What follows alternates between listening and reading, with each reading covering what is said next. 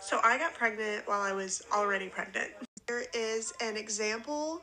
You can see that the split screen, one is much larger than the other baby. It is possible to get pregnant while pregnant, but there's a catch. It's called superfetation, and it happens when the ordinary protections against these inconsiderate inseminators fail. These include a strong mucus plug forming, and more importantly, when our little human begins their involuntary incarceration, the body sends hormonal signals which tell the ovary to stop laying eggs.